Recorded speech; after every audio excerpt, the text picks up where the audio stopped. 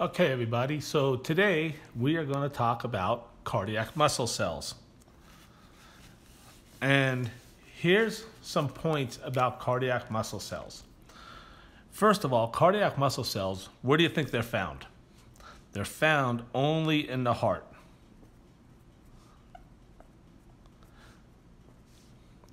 Okay, which makes sense. Otherwise, they wouldn't be cardiac muscle cells, right? They're involuntary.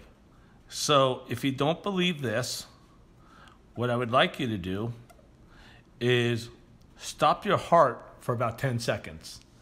And normally when I say that, the first thing people do is they hold their breath. Well, holding your breath is not stopping your heart. So if you want, go ahead and hold your breath and see if your heart stops. It won't.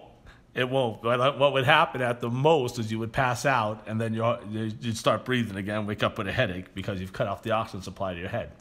All right, here's another thing about heart cells, is heart cells are branching. And I'm going to draw a picture of a heart cell in a minute. You'll see what I mean about this. All right, they're striated. They actually have lines that are in them. Oops, sorry, this should be an I. Heart cells are striated. Okay, so they have actually lines that go through them. There's two reasons for these lines. The first one is the dark parts are basically myofibrils, which if you remember, myofibrils are the thick part of a muscle cell and of a sarcomere. And the lighter part is the actin, which is the thinner part. Okay. And also, they don't fatigue. If your heart cells fatigued, like your muscle cells do, then your heart would eventually stop beating as you worked out or ran or did anything like that. Your heart would start beating. You know how like when you're working out and you're running and your legs get tired? Well, if your heart got tired, you'd basically have to stop. And so it would cause a lot of problems. So there's some things about the heart muscles. So now, next thing we're going to do is we're going to look at, I'm going to draw a picture of what the heart cells actually look like. Heart muscle cells. Okay, so what do cardiac muscle cells look like? Well, first of all, let me draw some. As you guys know, I can't really draw. I'm going to draw some like this. All right, and then I think I'll draw another one that goes like this. You know what? I'm going to use a different color for this one. It's still the cells. I'm just doing this so it helps distinguish between the cells, the muscle cells here. So you got that, and then I got another muscle that goes like this. And let's make this one branching. It's going to look something like this. All right, and it's going to branch. All right, and then let's put another one in here. I'm going to make this one go this way, and it's going to be like this, and then we'll go like this.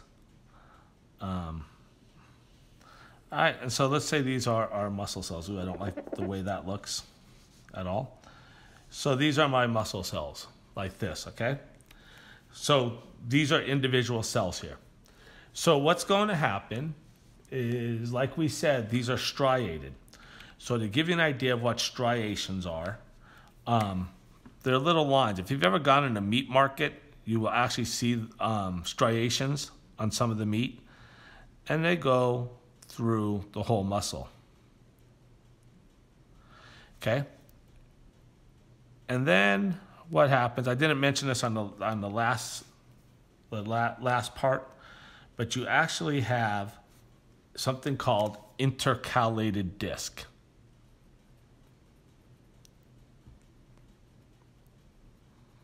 Okay, so an intercalated disk.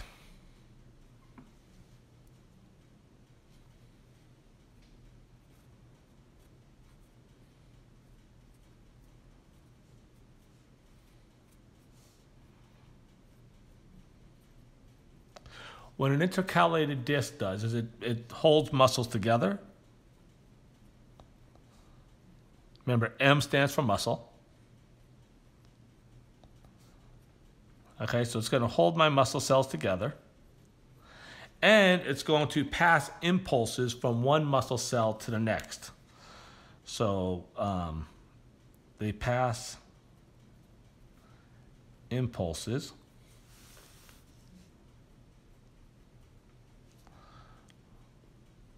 from one muscle cell to the next.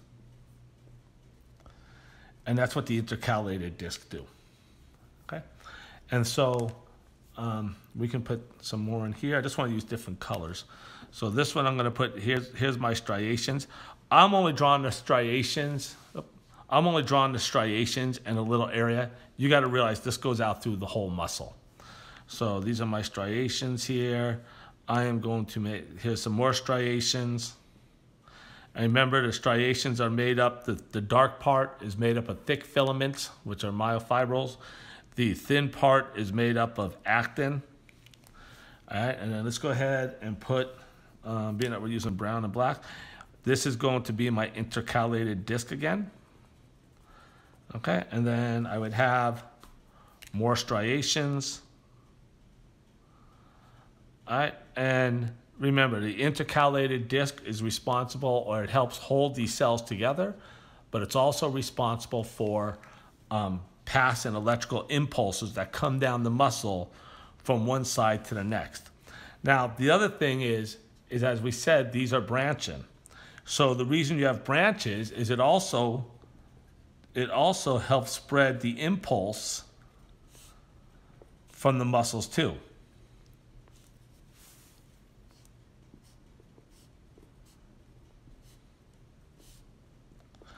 Okay, from one cardiac muscle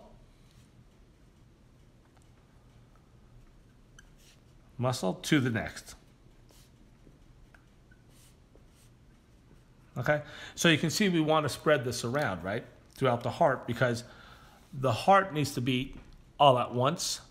Well, when that parts do, I mean, the atria contract all at once, and then the ventricles contract all at once, which we've talked about before.